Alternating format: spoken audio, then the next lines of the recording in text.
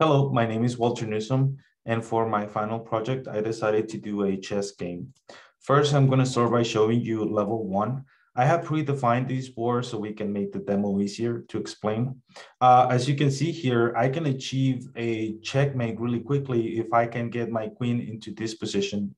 So let's try to do that. For that specific move, the computer calculated around 900 different words. So for level 1, I program it to think 2 steps ahead of the current move. So it takes a bunch of different boards.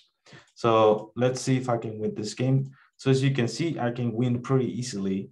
So now let me show you level 2 running the same board, which is this. And I'm going to attempt to do the same thing.